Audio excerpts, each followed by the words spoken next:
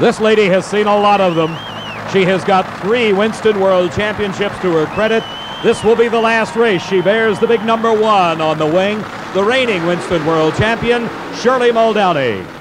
For Shirley Muldowney, it would be a very appropriate win here as the movie of her life story, Heart Like a Wheel, being released all over the country to rave reviews or even talking Academy Awards. But this guy would like to spoil that moment for her if he possibly can, and tie about 4 drivers ever who have won 4 national events in a season, Shirley and Gary Beck among them. Steve, they seem to be having some problems with Joe Amato's car. Shirley is running. She has done her burnout, and Joe Amato sitting patiently while the crew comes over.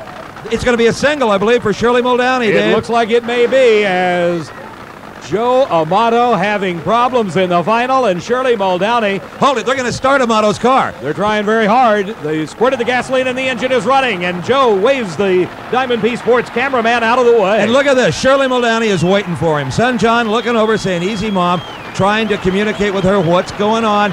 Joe Amato will not get a full burnout though. Amato at least is able to spin the tires towards the starting line. You remember it was in the first round that Bill Carter had the same problem. He got started very late. He fared very well with the traction, but the track has changed considerably since then. You know who else has been a good sport here? Joe Amato. He could get a quick little squirt, as they call it, up to the starting line to simulate a burnout, but he's worried right now that he's already inconvenienced Shirley Muldowney. That's the way Amato thinks. A true sportsman. We do have a race for the final. Joe Amato in the near lane. In the far lane, the 3-time world champion, Shirley Muldowney. She's going for the event win.